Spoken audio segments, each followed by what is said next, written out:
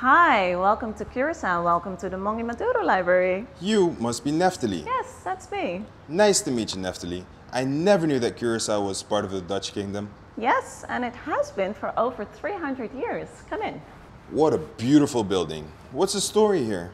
The building we're standing in is Plantation House Roikatoche. It was built around 1735.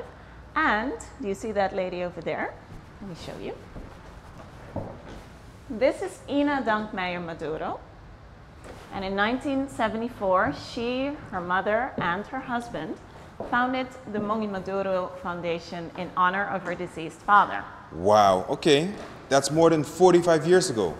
But what kind of foundation are we talking about? Well, in 1905, Ina's father took up a new hobby. He started collecting books, newspaper articles, and other documents on the island's historical literature and Jewish history. And well, over the years, his hobby grew into quite a collection. So are you saying that this collection started over 100 years ago? Yes, and it's still growing. I still don't quite understand what the foundation is for. Well, Ina's father wanted his collection to be used and shared, and that's also one of the goals of the foundation. So the foundation was established to make sure as many as people as possible have access to this collection? Exactly. And how did it come to this? Over the years, the collection grew into a source of information on the history of the Sephardic Jews of Curacao. And people come here to do research on those specific subjects? Yes, they come here from all over the world. And upon request, our librarians can send information by email. So, can I see the collection here in this building? No, not here. I don't understand. Please explain. Ina wanted to preserve the collection and make it more accessible for researchers. So, at the age of 87, she commissioned two architects, Leongo Juliana and Kees den Heijer, to design a building that would integrate with the natural surroundings and with the plantation house. Wow, a hidden treasure. Absolutely. Can we go in? I can't wait to see what the library has to offer. Of course.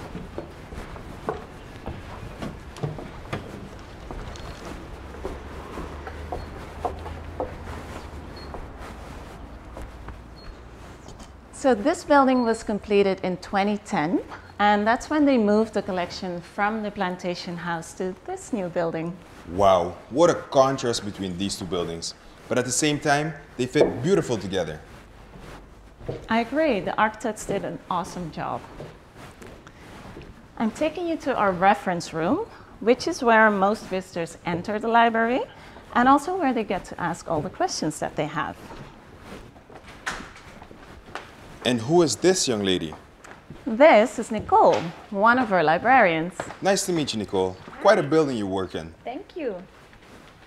Besides the social-cultural history of the Sephardic Jews of Curacao, this library also holds topics on the social-cultural history of the island of Curacao. The focus points are art, literature, and papiamento, our local language. So how many books can I take home to study? Well, since this is a reference library, you don't get to take any books. But you can come here to read and study, and upon request, scans can be made. So visitors need to come here in person? Not entirely. We have on-site and online visitors, mostly researchers, but also writers and individuals looking into their family history. Can you show me some books? Yes, I can.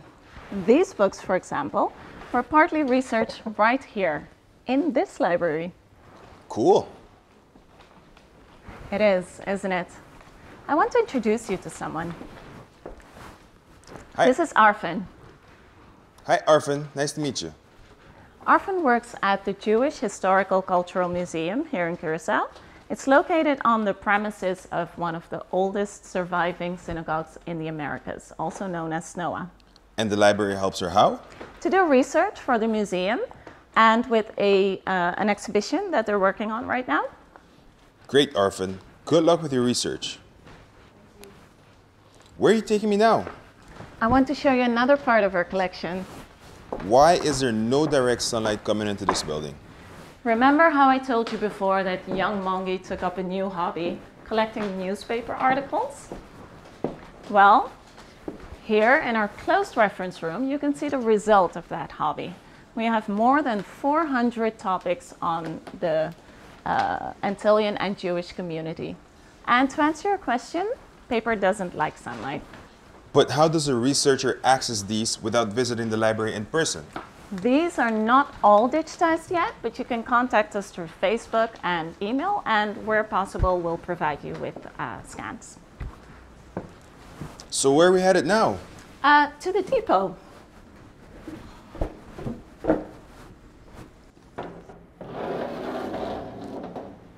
This is where the heart of our collection is safeguarded. The humidity and the temperature are fully controlled to make sure that this material is maintained in the best conditions possible. Is that really necessary?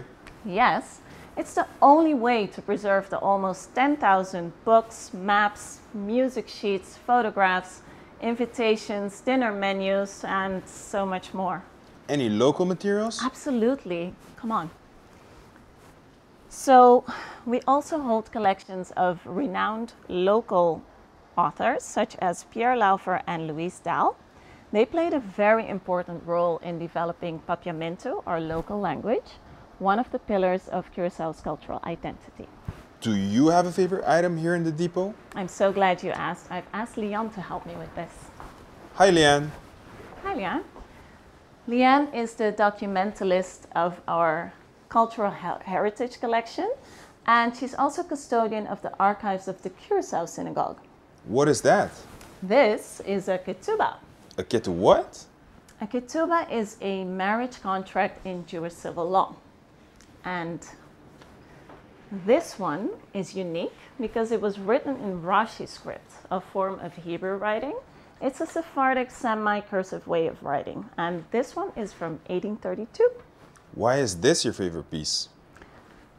Well, are you kidding me? Look at the delicate ornaments, the writing, and it's so old.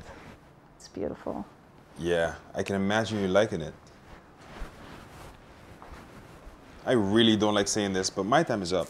Already? There's so much more to see. I'll definitely come back. You're very welcome to come back.